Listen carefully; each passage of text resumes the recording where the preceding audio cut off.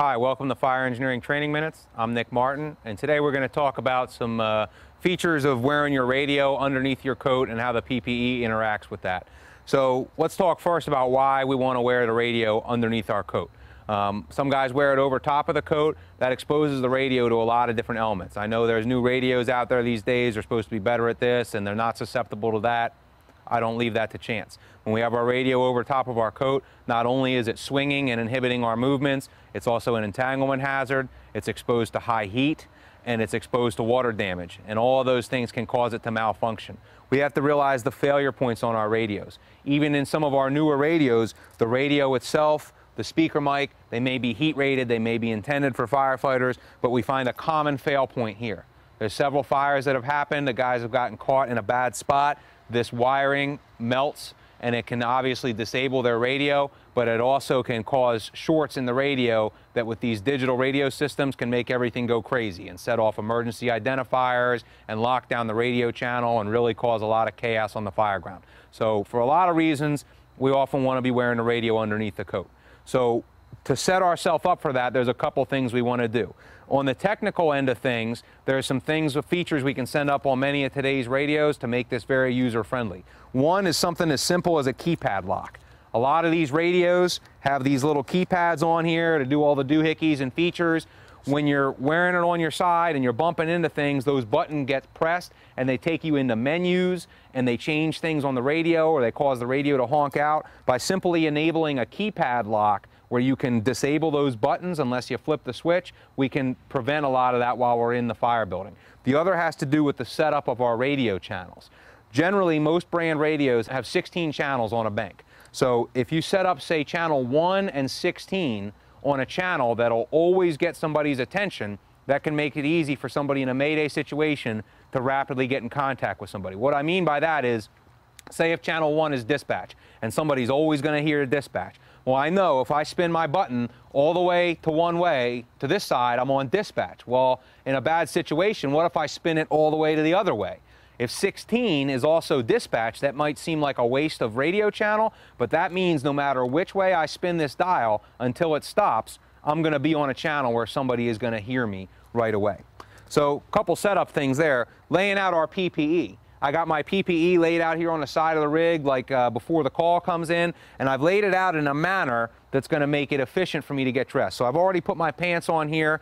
You notice I got my hood on the top here. I want to put my hood on first, okay?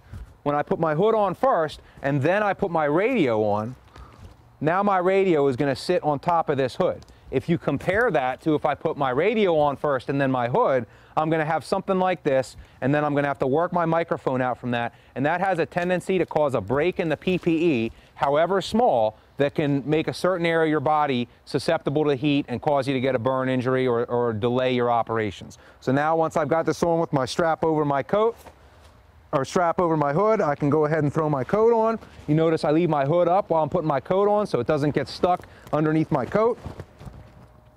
I go ahead and zipper my coat up.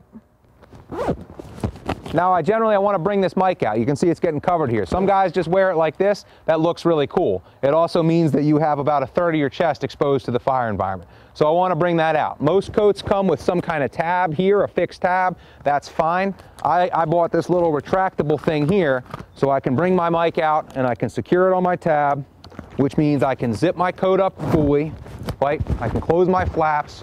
I can do my Velcro. So I can have my PPE fully secured, have my mic right out here where I can get a good ear on it, which means I don't have to keep it at full volume all the time.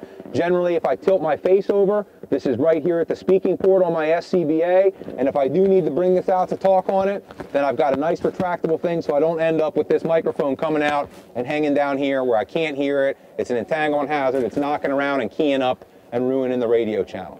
As far as operating our radio, we do need to maintain good practice with our dexterity on our gloves. I need to be able to control the basic features of this radio while I'm wearing my firefighting gloves. That comes only through practice, okay? You'll notice I have my radio here, so it's just inside my coat, okay? I have the height adjusted, so the lip of my coat here comes just to the top of the radio, all right? So when I need to adjust something, I know where my buttons are, okay? I know that this backmost knob here is my volume. I can kind of put my thumb on it and just roll that as needed to adjust the volume.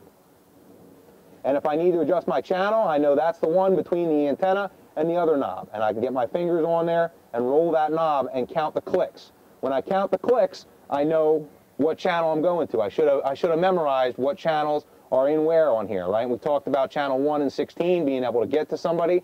A great feature on a lot of these radios these days too is voice tags. So when I roll this over, it says TAC 3, TAC 4, or whatever, and I get a verbal confirmation of what that is. So communications are essential on any fireground. Radios are an essential part of communication. You know, any little hiccups in there can cause a lot of headaches for the whole fireground. So just a couple little setup tips to get our radio right to make sure we get good fireground communication.